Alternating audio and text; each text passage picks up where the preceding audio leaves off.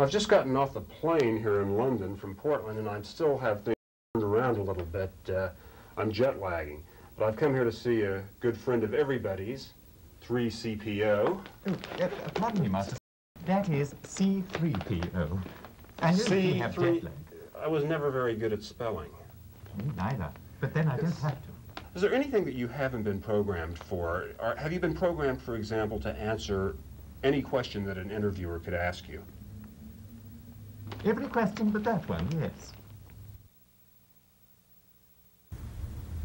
And this, of course, is Anthony Daniels, the man in the C-3PO suit. Anthony, you've probably got the most colorful character in Star Wars or in The Empire Strikes Back, next to perhaps Darth Vader, yes. Curiously enough, out of all the characters that I read in the script, the one that was the best written, which George wrote, was the character of 3PO.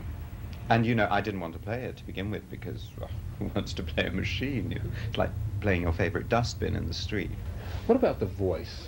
How did you decide on the proper voice for 3PO? Well, it was more George Lucas deciding because right until the last minute, he really wanted an American robot. He wanted it to sound kind of Bronx, kind of sleazy type of character. And all the way through, I've been giving this terribly British performance that we've all seen now. And, you know, I don't know how you feel about it, but George wasn't too sure. And fortunately, you know, there were enough people around to persuade him to listen. Excuse me, sir. Might I inquire what's going on? Why not? Impossible, man. Come along, Artu. Let's find Princess Leia. Between ourselves, I think Master Luke is in considerable danger. And he tried lots of actors to put another voice on, to put an American voice on. And then he realized that, well, maybe it didn't work the way he thought it. And he was big enough to say, well, you know, that he changed his mind, which was great. The problem with sequels is that to be really successful, they have to outdo their originals. In the case of The Empire Strikes Back, the follow-up to Star Wars, the challenge was especially formidable. Everybody involved with the film, including actor Mark Hamill, was acutely aware of the audience's high expectations for the sequel. This apprehension of having to live up to the original Star Wars have any bearing or affect the acting? Oh, we were just, it was terrible. I mean, I can lie to you and say, well, no, Stuart, really, we were basket cases, sweating bullets.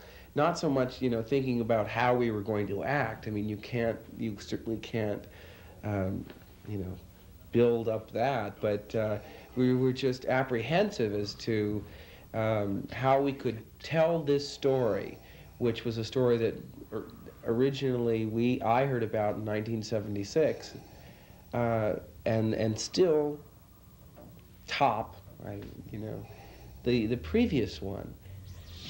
We were all, you know, scared, but what happened was that when you're on your own, as Mark Hamill, as Harrison Ford, thought about it, we were nervous, but once you get into the actual filming, you don't have time to think about that. You're just, you know, relating to the storyline, so.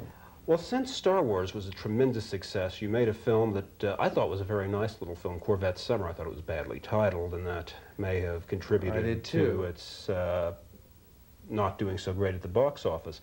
But does a film like Star Wars, which was immensely successful, mean any more to you because it was successful than something like Corvette Summer? Absolutely not. I was, you know, inundated with all-star disaster films, and mostly films that didn't require anything more than what I showed in Star Wars. And with Corvette Summer, it's hard for me to say the title, it was a nice, I thought, nice little romantic comedy. I think so. But your name on the picture obviously didn't bring the masses in after Star Wars. Does it bother you that people are more interested in Luke Skywalker than they are in, what's your name? Harrison Fisher. Not really. It's, you know, I set out to be an actor just because it was a lot of fun and I enjoyed that communication. But God forbid you become an actor who is able to sell absolute dreck on your name alone. I think that a lot of actors don't have one identifiable success in their whole careers, and so I, you know, count myself among the lucky few that's identifiable with anything.